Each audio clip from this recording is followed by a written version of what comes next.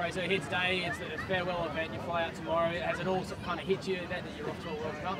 I think so, yeah. It was pretty special last night. We got sort of the new World Cup outfit, and going through that was like Christmas. So obviously I had to get through today, this morning, the tough session, and then once we got through that, yeah, it's pretty feet up from here, and yeah, pretty excited. Talking to Will about his new position as captain, he seems to still be adjusting to it. What have you noticed about him and his leadership style in the first league also? I don't think much has changed. Will's really good around the group. He gets people together, and that's what he's done. I think he's always on the speaker. He's king tunesman, so whenever he can, he gets music out and gets everyone together, which I think is great. And when he has to speak, it's not often, but everyone listens. So I think it's just been himself, which is just a genuine bloke. Good taste in music. He's actually got everything, so I like it. So I've got a big range of music myself, so he goes anything you want, he's got it. Fraser, you've been an integral member of this team, and there's great stories of finding out you go to a first World Cup. What was yours like on Wednesday?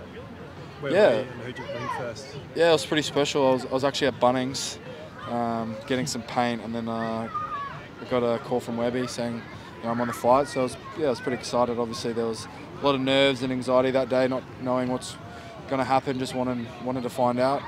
And then, yeah, first thing I did was text the family group chat and just said, yeah, I'm going. So they were all super excited. Came over that night, and yeah, we had had a glass of champagne to celebrate. It was good.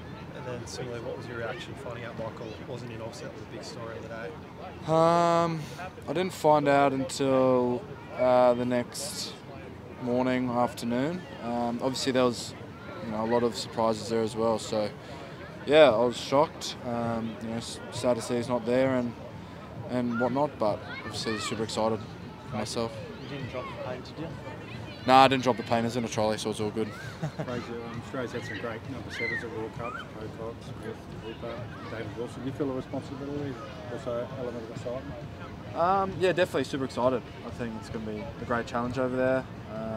In terms of personal, all that sort of stuff, I don't really want to buy into that. Obviously, there's a lot of, as a team, we have a lot of work to do, right? So I think for me, it's just trying to be consistent, and I don't think that's in my sort of story at the moment. Maybe down the track, but in terms of right now, I've got a lot of things in my game I really want to work on, and I have to fight for that jersey as well. So we've got a competitive group, and that's what Eddie really wants to bring out in the whole squad, is just competitiveness, and we've got that. So for me, it's just trying to grind and enjoy the experience as well.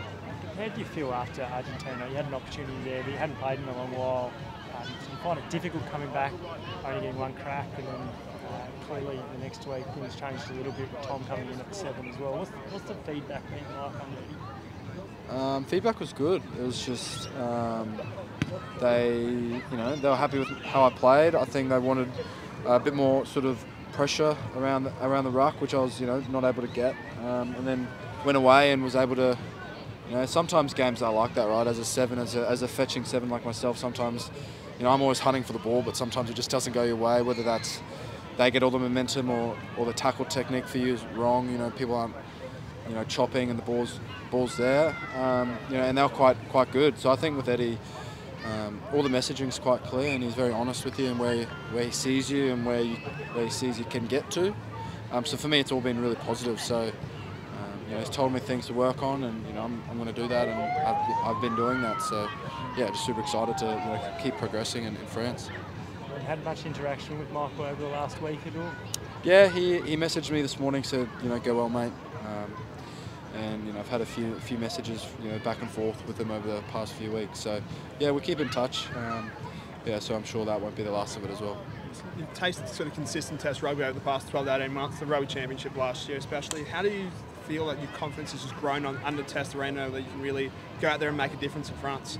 Yeah, I think that's a big one. Hey, I think it started obviously in Super Rugby this year. Obviously, Test footy was I had a test each year, and then last year had a lot of tests where I was able to just learn a lot about the game and a lot about myself, and I was able to take all those sort of stuff to Super, and then Super, I thought I had a good season and was able to then build on that. And then coming in here, I just felt a lot more confidence around my ability, but just the group as well, and Eddie and all the coaching stuff, the way they're able to build up the players in the group. Even though we're a very young group, it's been great for us having that backing So for me, it's more just about now going out there and executing and doing what I know I can do.